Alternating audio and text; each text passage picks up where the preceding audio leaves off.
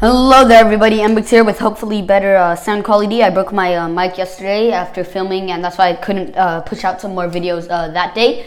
But I used super glue and tried to fix it, so hopefully it's working. And this is the newest stand I just made.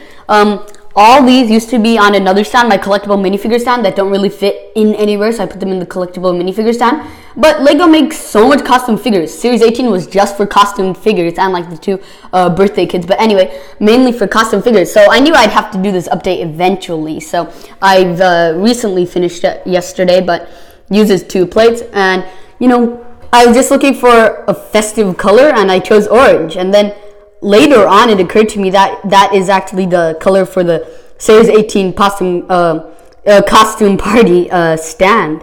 Also orange, so Lego agrees with me there. But yeah, just a quick look. I definitely like these 2 figures, Shark Man and Hot Dog Man. I love the brick suit girl. Cowboy's good, and yeah, she's just okay. But that is it for this video. I hope you liked it, and if you did, please subscribe, leave a comment down below, and I'll talk to you again soon. Bye.